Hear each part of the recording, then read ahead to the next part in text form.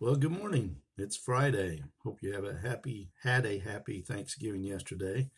I went to my son's and had a lot of food, and we played some Nerf war in the backyard with floodlights on, and ate some pie and came home. So we certainly have a lot to be thankful for.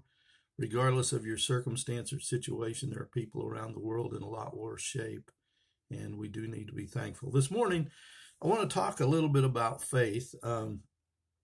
In Romans chapter 1, Paul quotes from the book of Habakkuk, a passage that really became his anthem for the justification by faith, that says, "The just shall live by his faith." And the story about what we would call the Reformation, when Martin Luther, as a monk, was struggling to mortify his flesh, to feel like he had victory over his flesh. And he was very disillusioned because really we don't have the power to have victory over our flesh outside of the grace of God. And he was reading Habakkuk, and he came across that passage that the just shall live by his faith, and that revolutionized his life. We're told that we're saved by faith, by grace through faith, and that not of ourselves, it's a gift of God.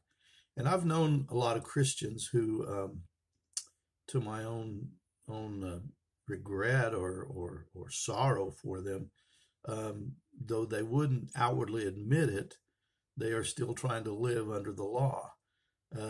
Like Martin Luther, they feel like they have to, watch everything they say and do, and if they don't ask God to forgive them, they're going to end up in hell. Well, that was not the intention of the gospel. The intention of the gospel is that you put your faith in the one who did do it perfectly, which is Jesus Christ, and you don't feel this guilt and shame every time you trip or stumble, because you live by faith and not by the works of the law. The works of the law, Paul said in Galatians, can justify no man. No man can be justified by the works of the law. We're saved by grace through faith and not of ourselves. It's a gift of God. And when you try to do that, again, I think it's Galatians that says you make the grace of God of no effect. And that's pretty scary thing when we get to that place. But this morning, I wanted to talk about this verse in a little bit of detail with some things in my study this morning that I came across. First, I want to read to you that verse in Romans 1:17 from the Living Bible. And it says,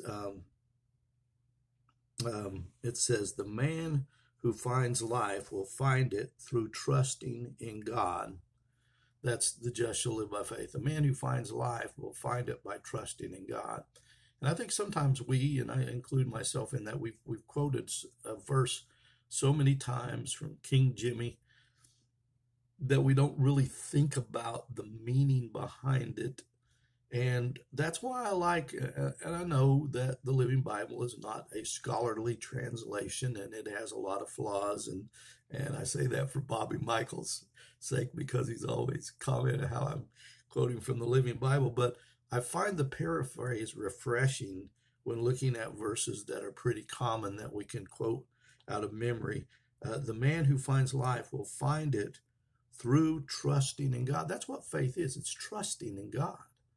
Not trusting in my own works, not trusting in my own ability. It's trusting in God.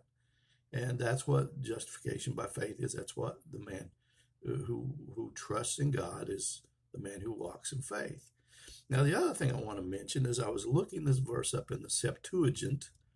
The Septuagint was a translation of the Hebrew Old Testament into Greek. And this translation is what the majority of the New Testament writers quoted from. So if you've ever looked at a verse that Paul said, and you flip back to the Old Testament reference and you thought, these don't sound the same, it's probably because they don't sound the same, because he's quoting from the Greek, Hebrew to Greek translation. And of course, Paul spoke avid Greek. That was the language of the time, much the way English is today.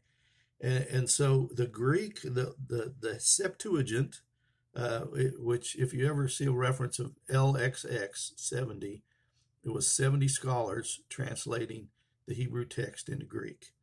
And so it says, if the appointed time draws back, my soul shall have no pleasure in it, but the just shall live by my faith. And I thought, wow, that's interesting.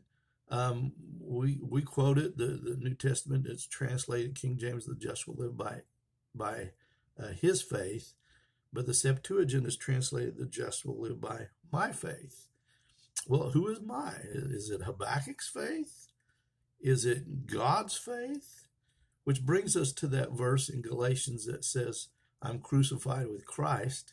Nevertheless, I live, yet not I, but Christ lives in me. And the life that I now live in the flesh, I live by the faith of the Son of God, who loved me and gave himself for me. And so we see that there's an interesting theme here between these two verses.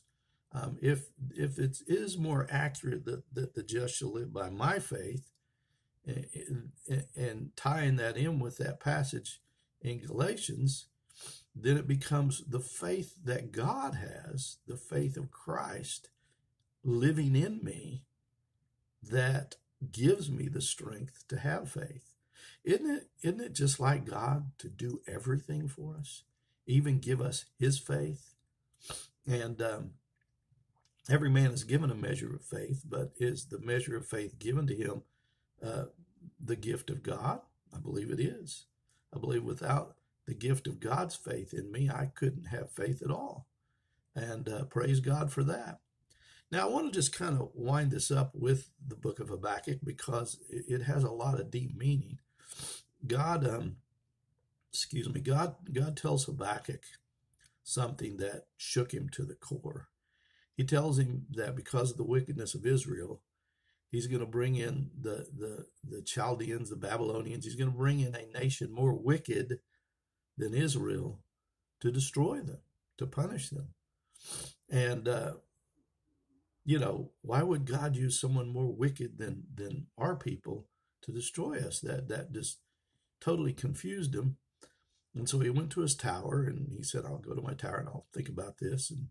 And that's when God spoke to him, the just shall live by faith, his faith, my faith, somebody's faith.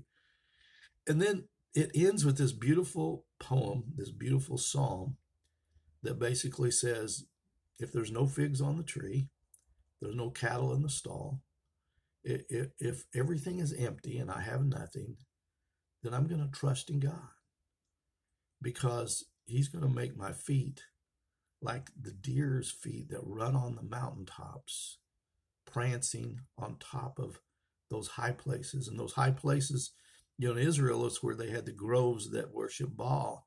And so basically, the enemy is going to be under my feet, and I'm going to have victory. And I'm going to do it not by anything I can do in myself. I'm going to do it by faith in God, because the just will live by faith. Amen. Now, I'm not sure where you're at physically, spiritually, emotionally, but I do want to encourage you today to after you hear this, don't just pass it off. Ponder it in the course of the day or the next week and ask yourself every time you see something that challenges you, am I living by faith? The idea is that the stalls are empty, there's no figs on the vine would be like Walmart is empty, the shelves are empty. And that could be scary, sure. I mean, we got to be real. We need groceries, we need to eat. But do you have that God kind of faith that you can experience joy when these things happen, or if these things happen? And if not, begin to pray and ask God. There was the man that came to Jesus and said, I believe, help my unbelief. And we can ask for more. I mean, God is honored if we ask for more faith. And we get more faith by using the faith we have. For without faith, it's impossible to please God. And faith without works is dead. And so really the mark of faith is not works. I don't do works to get faith. I exercise my faith by doing works.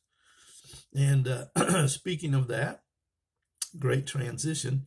A week from tonight, on December 6th, we're going to begin a weekly fellowship group here at my place in Muskogee. And if you are interested, if you live in or near Muskogee, or if you don't, and you're interested in coming, we'll have a little Bible study. We'll have fellowship. We'll have snacks. I used to tell people one of my ministry gifts is eating. And so I'm no longer pastoring anymore, but this is my attempt to use my faith by works and hopefully bless somebody. And so I would love for you to come out if you're interested. Private PM me, or however you say that, and I will give you the address, the time, and the details. And until then, keep the faith. Amen. Let's pray. Father, we love you. We thank you for your grace.